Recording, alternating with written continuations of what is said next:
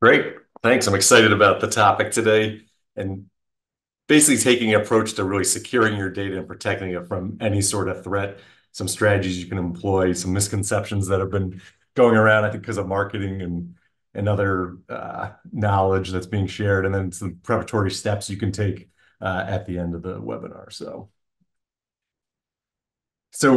As Laura mentioned, I'm the CTO and co-founder of Racktop. I have over 25 years of experience working within the intelligence community and shaping how they manage their infrastructure and have a strong understanding of how nation states go about offensive cyber operations. And so that knowledge has allowed me to, found Racktop to enable any organization to protect their data as if it were a national secret. So we're going to talk about how that experience has played in and how adversaries are stealing data, whether they're a nation state or an insider or a hacker type criminal gang. And so I've got really a three-point data security strategy that I want to share with you, right? A lot of people talk about cyber, and cyber is a pretty wide topic, but really the bad guys are after your data. They're stealing your data. They're not stealing your network or your computer physically. They're stealing your data. And so what you need to do is focus on the data and the attack vectors they're using to get to the data, because everything else they're doing, all the things you're looking at, all the things you're trying to detect are all ways that they're trying to steal or destroy your data for either intellectual property purposes or for financial gain. And then you need to choose and employ a strategy for your data security that's going to be manageable for your organization, right? It's got to be something that allows you to operate, that you can manage with the staff or service provider you have, and that can continue to evolve too, right? I think a lot of people get stuck and say, hey, we did that and we're going to just, stay complacent. But with cyber, it's very different than anything else. The adversary is evolving over time. They're always looking for a new way or a new angle to attack you and to get the data they're interested in stealing or holding you ransom for something like a ransomware attack, where they're typically now resorting to extortionware. So their tactics evolve. So your strategy and tactics must evolve as the technologies you change, or the technologies you employ change, as well as different adversaries come up with different methods of stealing and destroying your data. And so I took the 2023 IBM Cost of a Data Breach Report, and we created this slide.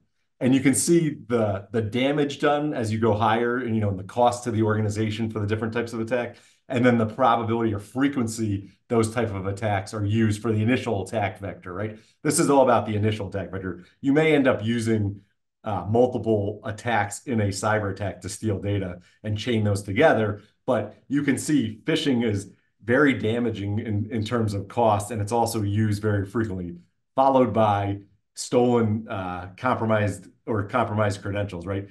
It's very easy in a lot of cases for adversaries to get access to a compromised credential or a weak password or to guess a password. Not all systems have things like multi-factor authentication implemented on them. You might have it in your organization, but maybe it's not tied to everything. They just need to find one way to get in. And if they can get admin type credentials, well, those are very valuable, and those can be used to do other things to prevent or to create other accesses for them that they may desire. The other thing is 0 days. You kind of see that in the middle of the frequency and towards the top of the damage done. So unknown 0 days are what nation states and a hacker is considers gold, and they've been on the rise. So we went from 15 0 days in total known to the world in 2022 to 100 in 2023. We're seeing a widespread of 0 days. So they're not just creating 0 days against the very big companies and brands, but less known brands. It's very widespread. And in fact, China, went from having only a few 0 days in their history to having 12 last year and being the leaders in creating 0 days. So if you can create a 0 day, you have the ability to go and attack things without people knowing that, hey, they're exposed. And so you can do a lot of things. And when you have something like a 0 day, you're going to try to prevent people from noticing that you're using it. So you're going to stay quiet. And these are things you're going to use to be stealing data typically, right? You want to go unnoticed, and you want to have the ability to create access so you can get back in there whenever you need to. Obviously, misconfigurations, cloud misconfigurations, any type of misconfiguration can be a big challenge when it comes to cybersecurity and data loss. Social engineering, is very popular when it comes to, stealing data by getting people to do things they shouldn't do or normally shouldn't do, and can be hard to deal with because, you know, hackers are getting better at their techniques and they're using English speakers, right? Native English speakers. Traditionally, a lot of times hackers against US companies and organizations might be foreign, a little easier to detect there might be something going on. But now they're using social engineering against your help desk. Help desks are inclined to help you. That's their whole point. And so you get the right person on the right day, you might be able to get them to do things they shouldn't do to help, thinking they're helping an employee or an important manager or something. And that's the one gateway in. And then once they're in. So you'll see attacks with that. And then the malicious insider. We'll talk about that too.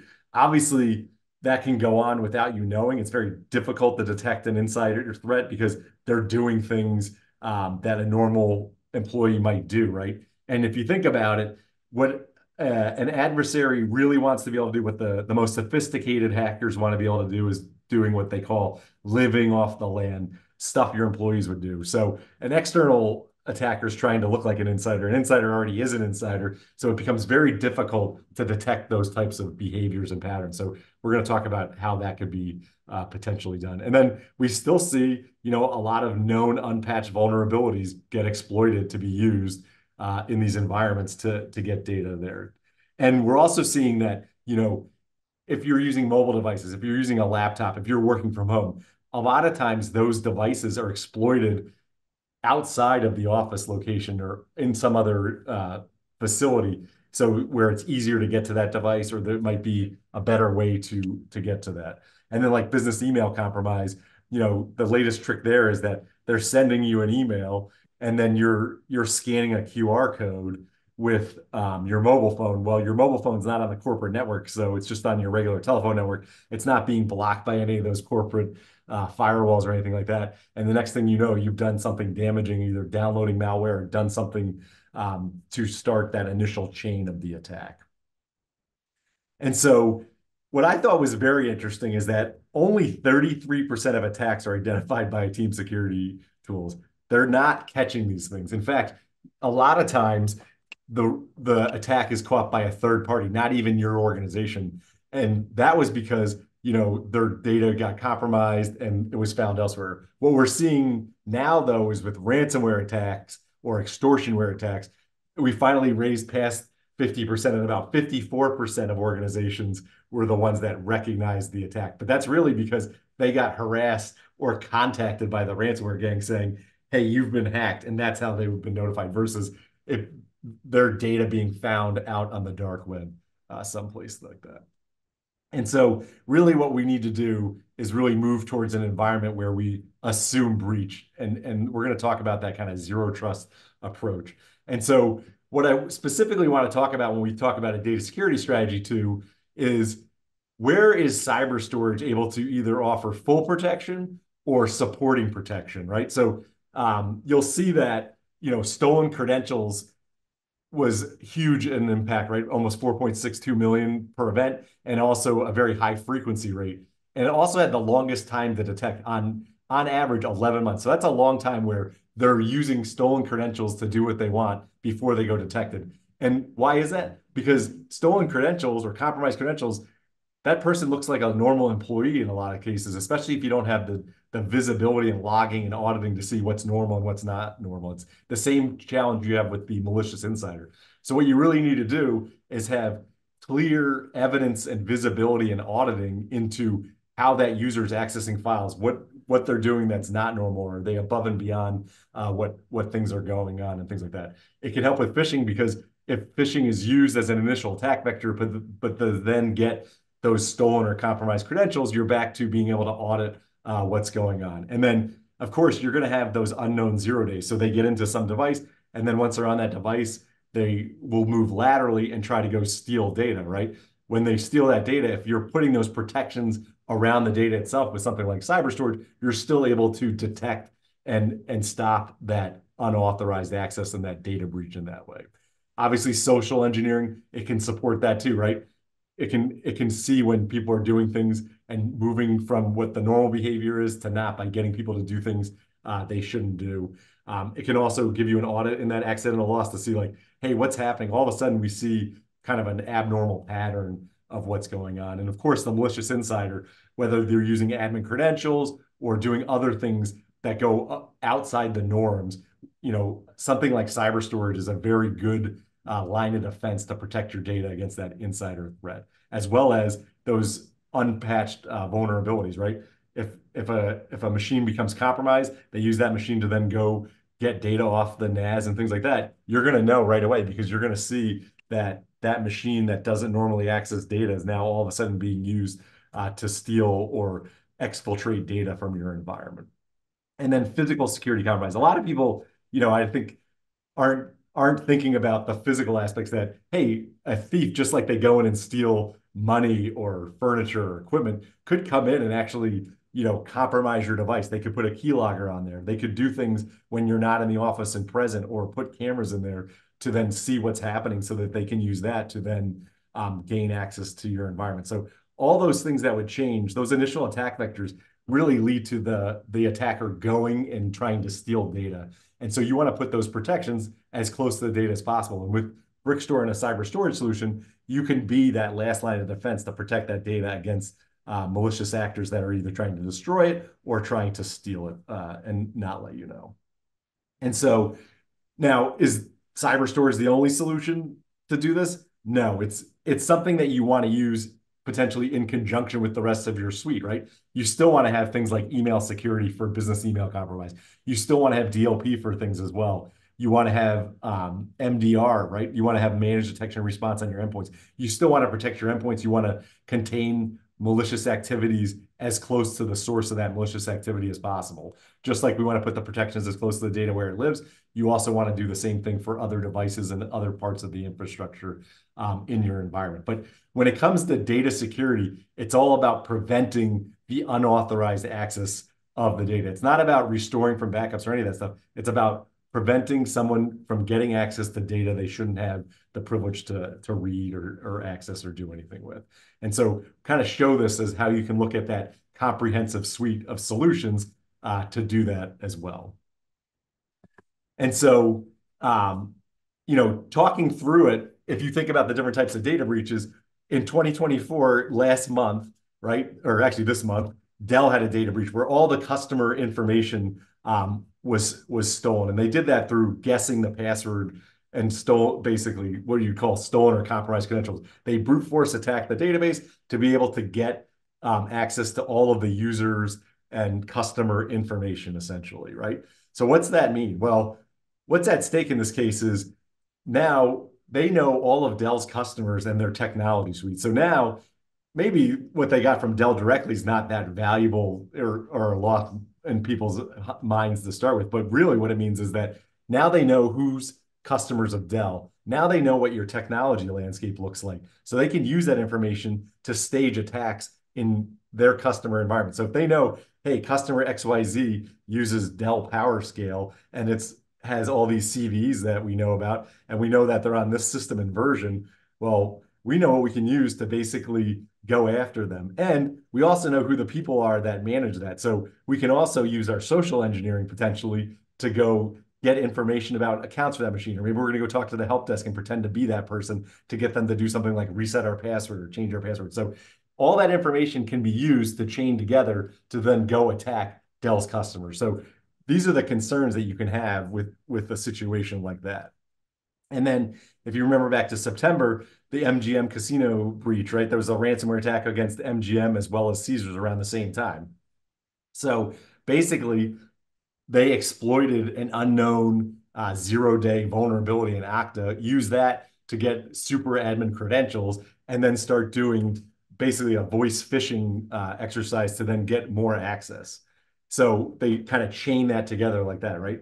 The attack started on September 8th. The gang stealing information on the 9th and getting customer information about MGM's customers. They're getting logins and passwords for MGM systems.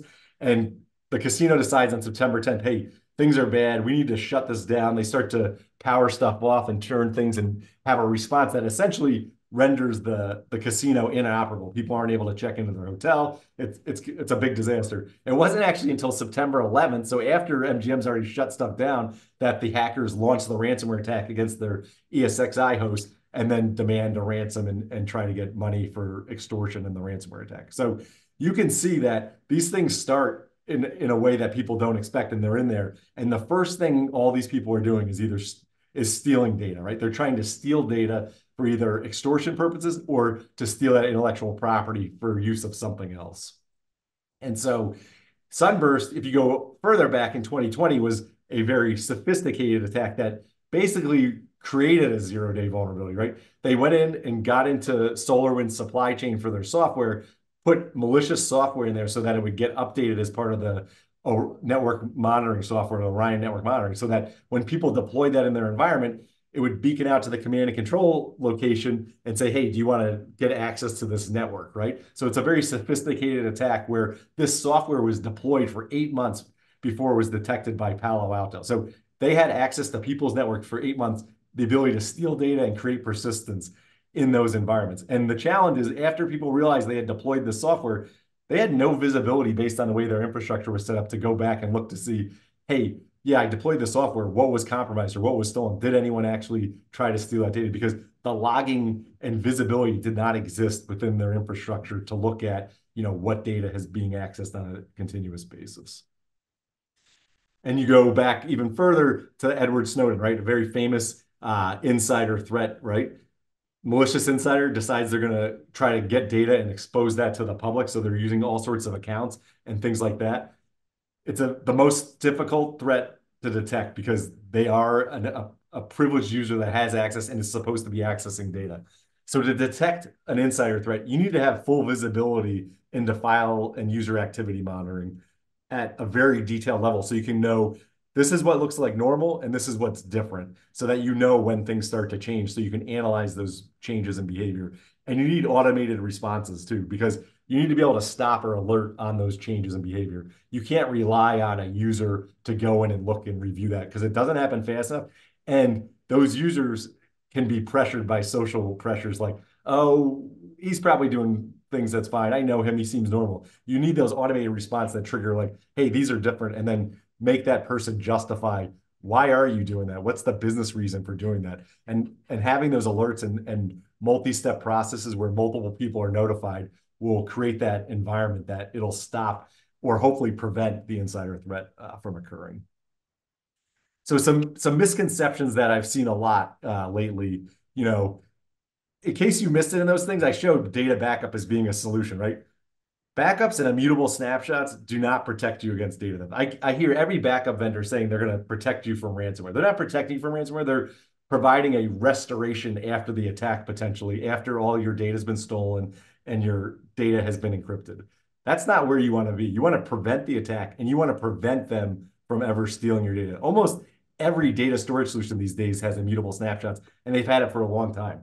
It hasn't stopped ransomware attacks. It's offered a way to recover. It gives you versions to recover files from, and we have a cool story around that, but it doesn't do anything to stop them from stealing the data. And that's the threat that you really got to worry about. The hardest thing to detect is that insider threat. The hardest thing of any type of, data security threat is data theft. It's not changing or manipulation of data that's hard to detect. It's hard to detect data theft because those are basically like read and open type operations.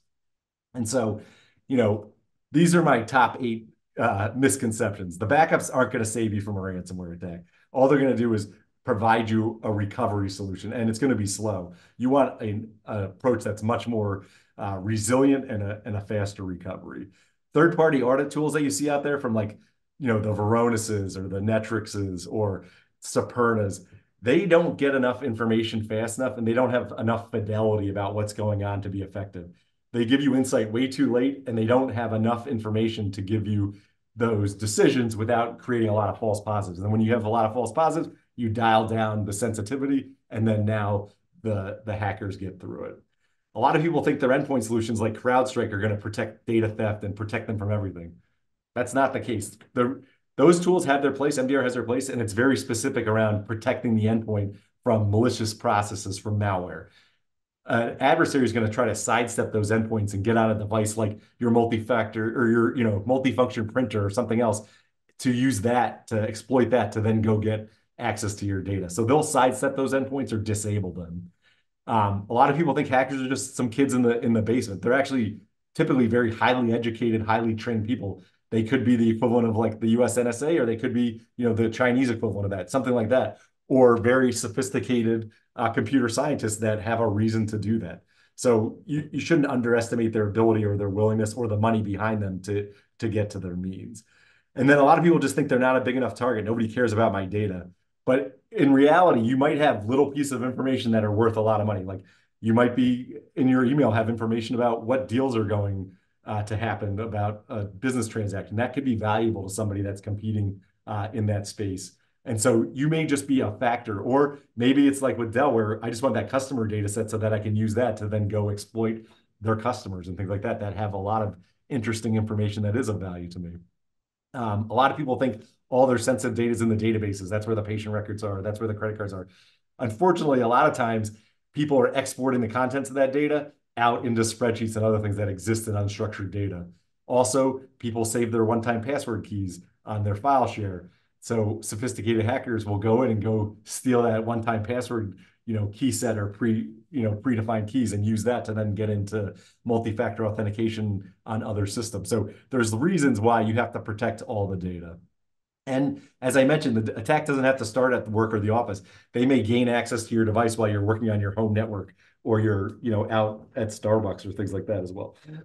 And a lot of people kind of ignore the fact that somebody may go and get physical access to your device or to your office environment.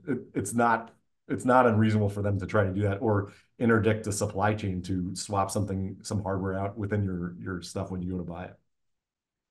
So attacks can be phased and long. The more there is to gain, the more they'll resources they'll employ to get it, right? They're going to look at the technologies you use. They're going to go after the accounts. They're going to look for those accounts on the dark web. They're going to see what logins you use. They're going to look at the employees there, see if they can impersonate an employee. They're going to see who's vulnerable. They're going to look at who your partners are. To get to your data, right? They might go through your third-party partners or somewhere in your supply chain that's vulnerable or weak. You see that often. And so you have to look at it holistically in that case as well. And they'll leverage that previous success getting information or successful attack in one location or with one partner to move laterally to get to another partner or another part of the environment. And they'll look for ways to create persistence so that once they do go get detected and you might remediate one issue, they may still exist within your infrastructure someplace else. And so you have to always assume you're breached. And so what people are really looking to do is implement a zero trust strategy where you assume breach. And so one model I like to show is the CISA zero trust maturity model. It talks about constant trust evaluation when you think about zero trust. You're always evaluating trust. So every time somebody's doing something that interacts with an enterprise resource, a machine, a document, a database, you're evaluating trust to say, do I want to allow that to happen? Should this user and this device be trusted and allowed to perform this action and operation with this enterprise resource? And you need to look at it holistically. You can't just choose, oh, I'm going to do identity or I'm going to just do a device with MDR. You have to really cover all 5 pillars because the adversary just has to find the one gap, the one weak chain or vulnerability you have to get in. Because once they're in, then they can start to move laterally and do things. And so a lot of people aren't thinking about the data. But if you really think about it, back to my number one strategy is focus on the data and the attack vectors to get to stealing your data, and it simplifies the problem. You'll see that you'll still implement those other 4 things, but a lot of people aren't focusing on the data first, which is the gold, right? If that's what you want to protect, that's where your focus should be. And you need to have that visibility, right? You need to know historically what happened and what's happening in real time. You want to tie it into the automation orchestration, and it's got to tie into your policies and regulations. And as always, security is a layered approach. You have to assume that one of these functions or features could inevitably even not just fail, but it could become your vulnerability, right? We've seen vulnerabilities in tools like Okta, right? Okta has a vulnerability. It's meant to be your multi-factor identity, but if it's the problem, well, then you need to rely on something else to detect that vulnerability exploitation as well. So a little bit more on cyber storage. So traditional NAS systems really didn't have security built into them. They have access controls, but beyond that, they didn't really offer anything. People started to offer things like encryption, but that's very limited. Really, what you need is that ability to monitor what's going on and understand what's normal and to evaluate trust for each file operation, not just send that audit log off to some other tool that analyzes it when it gets to it and tells you something's bad. You want to build those capabilities into the system itself and employ that zero trust decision making at the storage controller itself, as well as do that long-term analysis to understand what's normal for this user or this type of group, or if somebody's accessing data from a place they don't normally come from, or a time of day they don't normally come from. You can at least alert on it or even block it, depending on the severity and risk profile of your organization and the data. And so the six things you should look at in a cyber storage solution, those key features are zero trust data access we've talked about, real-time proactive security, that real-time enforcement and detection of malicious behavior for data theft, ransomware too, but data theft or insider threat. That's the hardest thing to do, but it's also the most critical because before they ever launch that ransomware, the first thing they're doing is stealing data. That's when you want to detect that you have suspicious or malicious activity on your environment. You want to have built-in incident management so you can quickly understand what's happening, communicate what's happening, and recover very quickly. And you need that real-time and historical visibility. And yes, do you want immutable and indelible data? You want those snapshots? Yes, but that's only one component of cyber storage. And it's probably the component that most people have. What they lack in their what they call a cyber storage solution are these other five areas. And then you want that security posture monitoring. You want to be able to detect when things aren't configured correctly. You want to be ideally postured. You want to reduce your risk and improve your cyber hygiene. And if you do it right, these are those outcomes you're getting, right? You're going to stop that attack before it really happens, before they steal all your data. You're going to create cyber resiliency. You're going to block the bad and malicious actors, but allow the good users to continue to operate. You're not going to shut everything down like MGM or like the pipeline did, right? You want that rapid detection and that rapid remediation to pre-attack state. And you want to be able to demonstrate continuous compliance with your policies and regulations. You have all these security controls in place. Being able to demonstrate it makes it easy to show auditors and stakeholders that, yeah, we're doing the right thing and how it's going. And you quickly want to spot those misconfigurations. This goes to that policy for, or sorry, that security posture, right? Eliminating misconfigurations eliminates a huge attack vector we saw as well. And of course, you want that visibility of what's happening in the environment at any time. So you know if something bad happened, you can go and investigate and look back to see what was done, what was compromised, who did what, and attribute that as well. And so what should you do as your kind of next steps? You should leverage things like the NIST cybersecurity framework. They just posted a new 2.0 model. I think it's very good. It's more of guidance for how to do things versus like prescriptive or like a requirement. And it can be a useful tool for looking at your security posture. The CISA Zero Trust Maturity Model is a pretty short document and would take less than 15 minutes to read. I think it's worth reading that so you can understand what's going on. And then you should review what technologies and tools you're using to meet these requirements and compare it to the attack vectors we showed today. Do you have things that are going to stop those different attacks based on the way you've set up your environment? And then go through a tabletop exercise for an example and see how it works. Does it act, do you have the outcome you expected, or are there challenges? And I think the biggest takeaway is, things are evolving quickly. You may have made a decision that was right at the time for the time, but you shouldn't let that hinder you from changing or pivoting based on new information or the availability of new technologies like cyber storage, something that's only been around for a few years as a product type that you can consume wasn't available, in 2015. So decisions you made then would have been one thing. Now knowing these tools are available and new threats and how things are operating and maybe your risk profile has changed, you need to reevaluate those decisions at least annually, if not more frequently. And so don't let a previous decision embarrass you from making a change that can be the right thing for your organization as well. So I hope you found it valuable. I appreciate your time. And if you have any questions, please feel free to reach out to us as well.